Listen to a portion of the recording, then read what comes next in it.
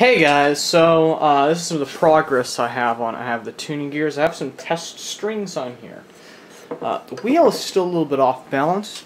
So right here I have a Pro Micro. It's powered by USB because the raw input apparently fries it on 12 volts.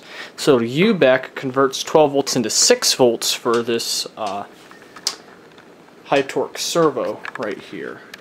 I have the high torque servo attached to the motor. Sorry, the high torque servo attached to the shaft, which turns this wheel right here, which in turn vibrates the strings.